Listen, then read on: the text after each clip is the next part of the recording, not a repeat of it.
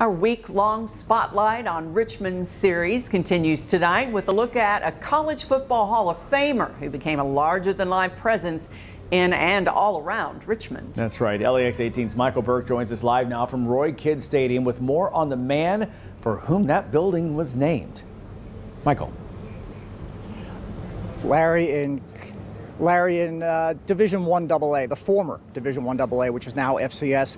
Two names, coaching names, they're giants, are synonymous with that era. It's Eddie Robinson from Grambling University and Roy Kidd. But Kidd, as we suspected would be the case, was really so much more than just a football coach. And if not for a career choice he made in the late 1960s, none of this would have happened here at EKU.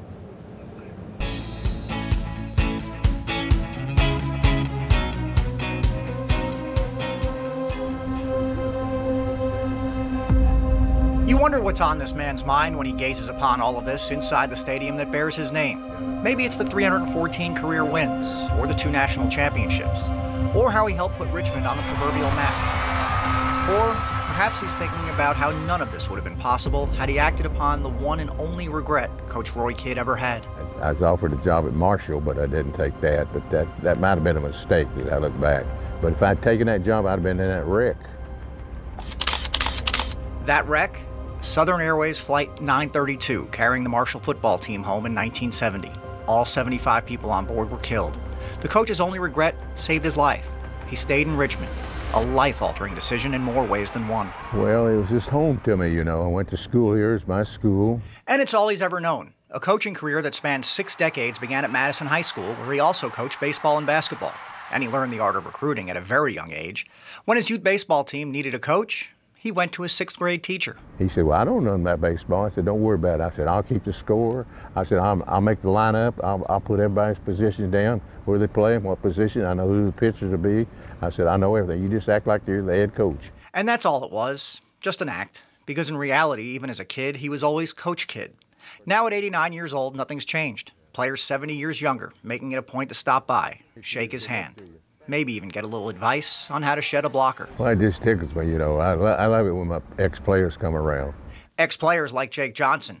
He's now the defensive coordinator here. Coach was kind of a father figure for us. It was things that you go to talk to him about if you need something. And he was a guy that showed you tough love, too.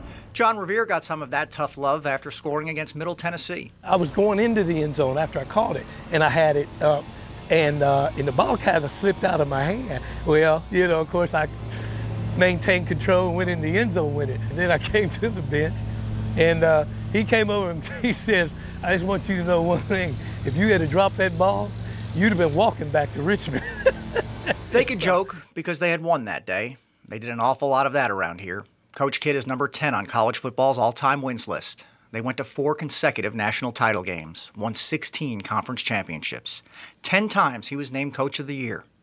Those things mattered to Coach Kidd's players back then, but it's not what they remember about him now. The people I deal with and the circles I travel in certainly understand the magnitude that Coach Kidd has placed on this university and this community, and even the state. If you weren't doing the right things, he'd pull you inside and he'd tell you about it and get you going, but you wanted that. You know, and as a player, you wanted a coach that would stay on you and do things like that, and he was happy to oblige.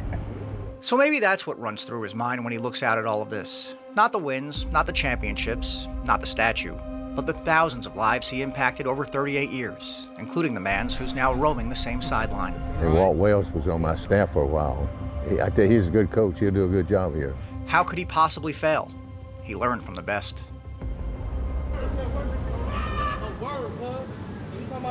And we're back live at Roy Kidd Stadium now. There's one other coaching offer scenario that could have played out here that would have made the outcome much different. In 1990, when Bill Curry had accepted the UK job, Roy Kidd was next in line. If Curry had passed coming off a 10-win season in Alabama, the job would have been Kidd's, and he told me he probably would have accepted that because the money would have been too good. So that would have wiped out 13 seasons here. So sometimes the best move you make is the move you do not make. Live in Richmond, for Spotlight in Richmond, I'm Michael Burke. Let's send it back to you.